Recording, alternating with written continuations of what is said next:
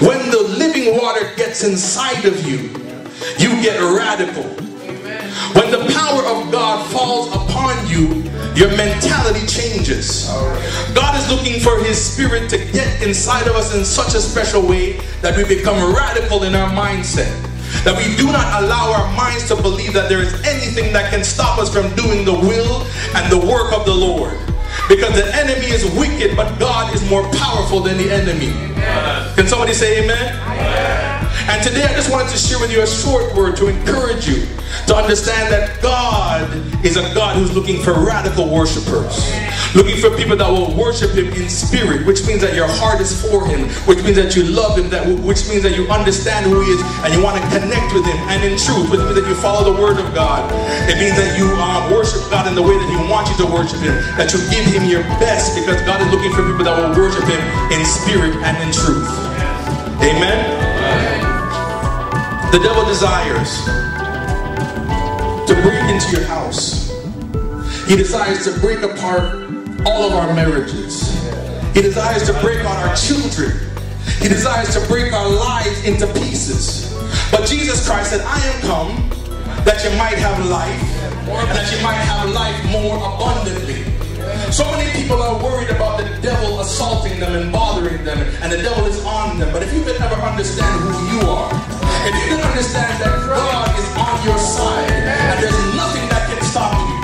There's nothing that can stop you. There is no rumor. There's no criticism. There's no gun. There's no tank. There's no tsunami. There's no nuclear warfare. There's no principalities, powers, rulers in darkness. There's no wickedness. There's no demon. There's no evil that can stop you, because the Bible declares that we belong to Jesus Christ. And if we belong to Jesus Christ, that means that He owns us. And anything that God owns is connected to Him. And anything that's connected to Him, if you dare touch it, you're bothering God.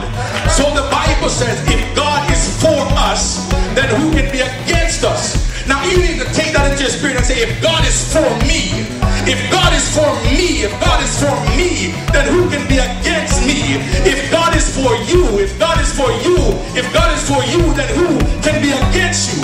So that means that if the power of God is working on your behalf, it's time to give God a radical praise, because there's nothing that can stop you. If there's nothing that can stop you, then we should give God a radical praise and let the devil know that we belong to God, and there's nothing that can stop us. Somebody in the house of God shout hallelujah. Somebody in the house of God shout hallelujah.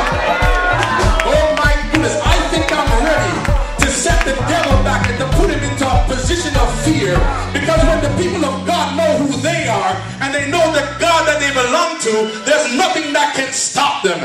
I'm excited this morning because I know that God is on my side.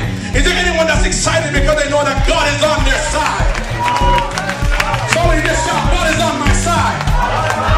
Someone shout, God is on my side. Someone shout, God is on my side.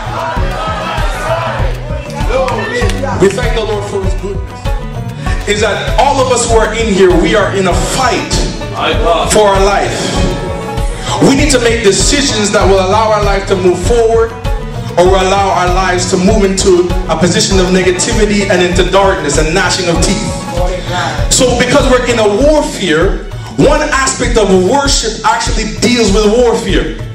Because what the Bible says, I believe it's in 2 Chronicles, it says that when dealing with Jehoshaphat, it says that the battle is not yours. The battle is the Lord's. But the one thing that you're responsible for is to worship the Lord.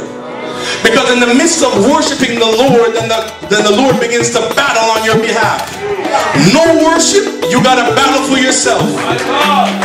So what God is looking for is people that would get into radical worship, and get into radical prayer, and to get into radical faith, and believe that God can do a radical thing in their behalf.